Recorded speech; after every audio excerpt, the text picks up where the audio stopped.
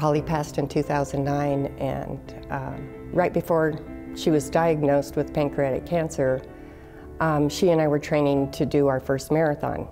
And the marathon was the Marine Corps marathon in Washington, D.C. And so we were doing tempo runs, we were on a training program. And one day we were doing a tempo run, and she was a pretty hardy runner. She didn't, you know, if we were gonna do a tempo run, she was gonna finish it. And I remember she seemed kind of weak to me that day, which surprised me, but because she was so tough. My mom was diagnosed with pancreatic cancer right as I was headed off to college to Austin from New Mexico. And she was supposed to come on the sort of visit weekend during the fall to come see the university and move me in and all that stuff. And right around that time, she got very sick with what we thought was a stomach issue, and we weren't quite sure. We later found out that she was diagnosed with stage 4 pancreatic cancer. My mom was the best, and she was originally from Wisconsin and ultimately ended up in Albuquerque, New Mexico, and raised me and my 2 other brothers, and she was everything for us. And they gave her 3 months to live. And when you get that call from just for someone you love, it's really the most world-changing call you'll ever get. And we were supposed to do some activity, and I just sat in the car and cried for 3 or 4 hours. It was just brutal. And that's very typical for everyone that we've met over the years that have had to deal with this disease from a loved one.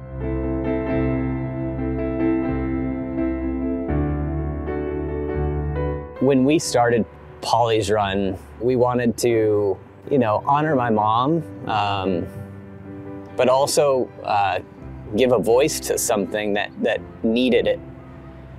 And it has grown every year. I think seeing the people come back year after year, you know, sometimes tragically it's, you know, they're coming during the fight against cancer for their friend, family member, and then that family member who passes away, they'll keep coming back in order to honor their memory, keep raising funds to fight the disease. And the race has really just become something that, it started as this just informal family thing, and now it's its own thing that I believe will carry on for years and years, and really, at least in our opinion, become a part of the Albuquerque community in a way that's just so exciting.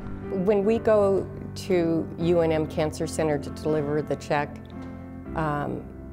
it's always a time to reflect and realize that we have made a contribution in New Mexico, and hopefully it'll make a difference in the long run. You know, the money that we raise each year for the race, it'll take time to accumulate, but I feel like at some point we'll have an endowment in Polly's name. And someday we'll be able to look back, and her grandchildren will be able to carry on this legacy. We have to continue to fight pancreatic cancer. Polly's Run needs to happen every year. We need to continue the momentum. We have to push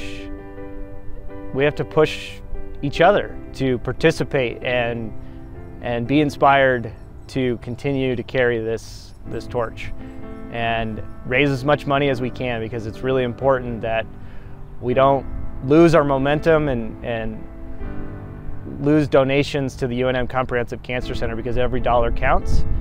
And it is extremely important for the Cancer Center to receive those funds on a yearly basis so we can eventually say that we beat pancreatic cancer sometime.